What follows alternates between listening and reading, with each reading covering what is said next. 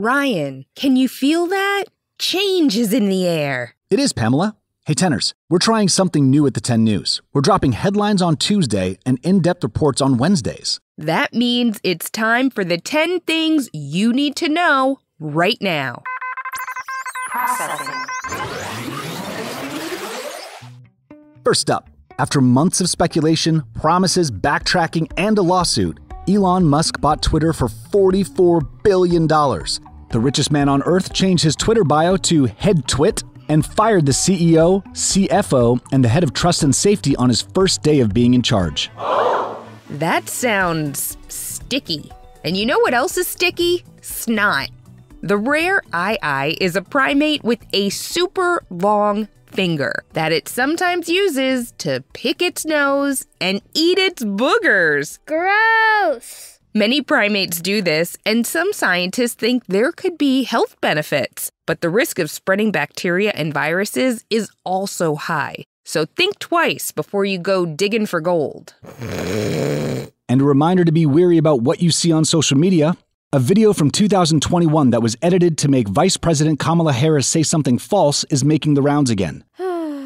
Fact-checkers say the video, which shows the VP saying most people in the hospital with COVID are vaccinated, was edited and she actually said the exact opposite.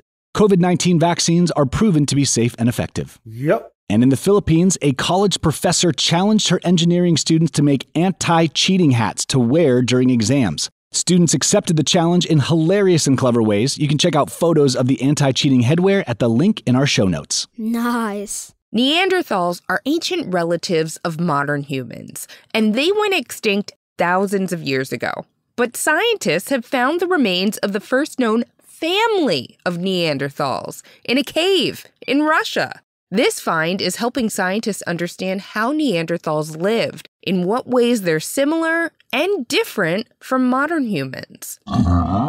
Rapper Ye, formerly known as Kanye West, expressed anti-Semitic views, which means hate speech against Jewish people, in the past few weeks.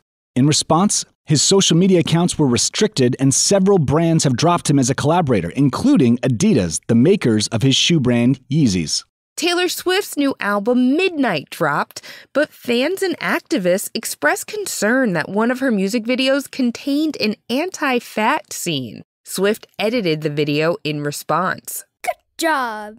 Every year, hundreds of competitors try to clean up the Everglades of invasive snakes. This year, the 19-year-old winner of the Florida Python Challenge was Matthew Conception, who caught 28 invasive Burmese pythons. In total, 248 snakes were removed during the 10-day competition.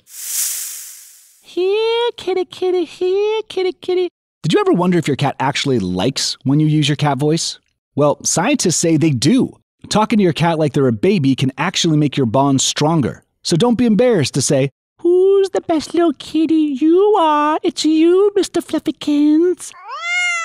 And if you're more of a dog person like me, why not give your pup an extra special treat? A new restaurant has opened in San Francisco that's just for dogs. Former chef Rami Masarwe opened Dogue to give doggos a fine dining experience, to which we say bon appetit. That was 10 things you need to know right now. Check out tomorrow's episode where we'll dive into world news and the World Series. I'm Pamela Kirkland. And I'm Ryan Willard. Thanks for listening to the 10 News. Data transfer complete. The Camp Monsters podcast by REI Co-op Studios is back for a 4th season. From monsters hiding among the trees to creatures haunting the lakeshore, these are the stories of impossible encounters with impossible creatures in the wildest corners of North America. Join us as we travel the country, sit around campfires, and talk about that thing that ran across the trail in the middle of the night, just beyond the beam of your flashlight. You'll be safe, if only you can make it to the campfire. Tune into Camp Monsters wherever you listen to podcasts.